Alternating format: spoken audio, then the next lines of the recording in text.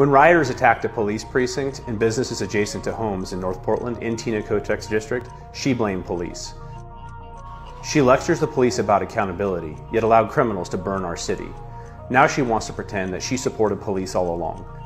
The police know better, and so do you. Homicides in Portland have gone up 207% in the last 3 years. Join law enforcement. Don't vote for Tina Kotek. Paid for by Oregonians for Truth, 22292.